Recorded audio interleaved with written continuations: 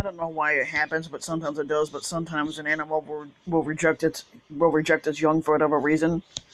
And it says with the baby. A surrogate gorilla bonds with the baby gorilla that was rejected by its mother.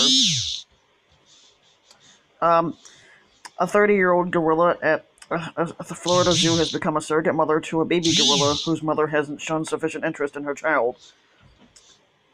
Um, Jacksonville Zoo and Gardens spokesperson J.J. Vattel says the Florida Times Union um, that Bolero began holding 5-month-old Gandhi as soon as they were introduced on February 27th.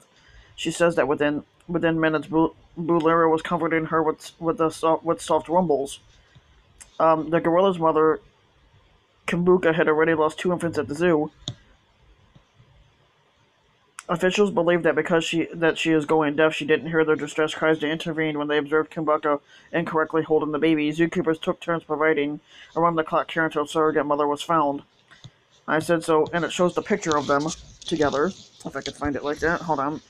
Let's try and turn this up a little bit. And it shows the little baby clinging on. If I could find an actual picture of it. Hold on, here.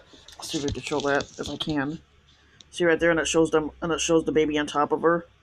So it shows that that's the baby that was rejected by its mother, and then there's the surrogate that's supposed to be playing with them. So yeah.